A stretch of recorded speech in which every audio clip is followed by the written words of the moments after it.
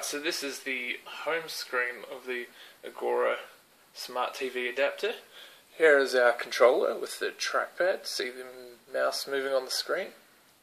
And this is the home screen. So on the right hand side we've put in a couple of widgets of Facebook feed and Twitter feed. Now if we go to settings, and I'm just going to tap the control pad just like a mouse, and that'll go to the settings menu, very much like an Android tablet. Now go back, there's two options. I can press the escape or back button, or I can press the home button just by my thumb.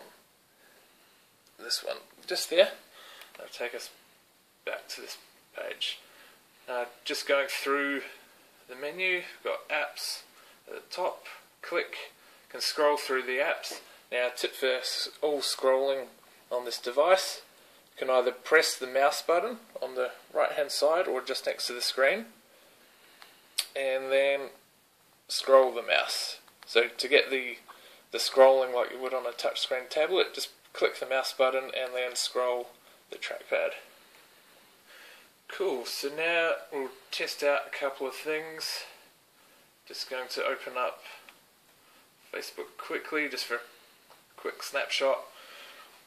Opens a mobile browser version of Facebook.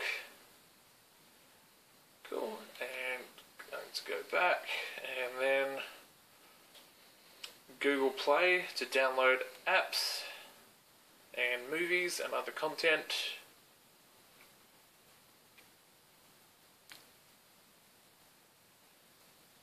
And it's loading up, and preview. Now same trick to scroll sideways, click the mouse and scroll just to get the swipe action like on a tablet. Bring up list of apps, scroll through, oops, try and get right across so it flicks through, and Angry Birds, we want to download Angry Birds. Don't know how it'll work, but we've done the download. Press on install. Let that run in the background. So very much like tablet Android. Now I press the home button.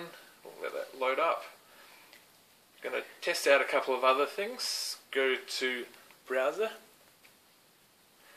and going to click on CNN just to check out what's new with CNN. You can scroll through the news, and of course we can check out the Gadget Coach homepage as well. So full web browser, doesn't bring up the mobile versions, which is cool. Scroll through, can content there. Hover the mouse over drop down menus to see more content. Back to home. Cool, and you can browse through video and music. We haven't preloaded anything on at this point, but it's a video and music browser. And there's something else that's going to show YouTube. So just browsing videos on your TV. Open up. We've logged into our YouTube channel here, so should come up with some subscriptions and some other things there, some other tech information of course, and we'll have a quick snapshot at uploads. So the speed's relatively good for loading pages, just dependent on your connection of course. As part of the first setup I connected it to Wi-Fi on the very first screens. Be photos on the review, and this should load our latest video.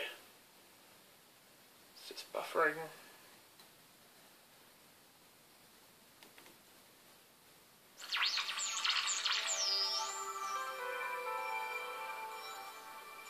man that consumes tablets that are too hard to swallow. Good morning to you, Nathan. I actually have a tablet swallowing issue. So that's just a bit of audio from a recent radio segment, and so that's the YouTube option.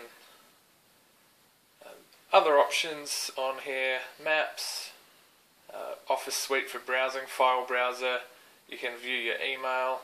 Let's have a quick look at Angry Birds. It's downloaded. This is not pre-tested. This could be interesting. Playing games on a full screen TV.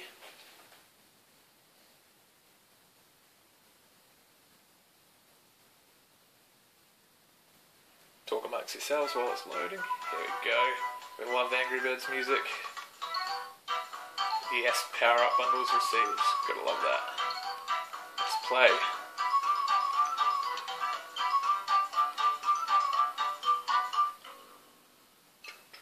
Oh no! Where is he gone? Right, we're going to test out with the trackpad how this will work. We're assuming it's going to be a click and a drag type option. This is not pre-tested, so see how we go.